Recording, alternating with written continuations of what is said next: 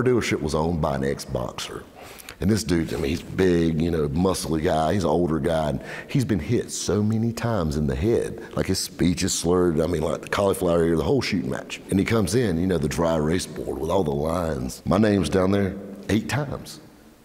Who's this Rabbit guy? I wrote my name so fast on the dry erase board, Robert looked like Rabbit to him. And he's, I don't know who he is, but he sells a lot of cars. And He said, that's just one day? You didn't wipe this thing off the other day? And never met the man before in my life till then. And it was so funny, my very next day they gave me my own little glass office. They had on the window rabbit pits. And to this day, the owner and his son still call me Rabbit.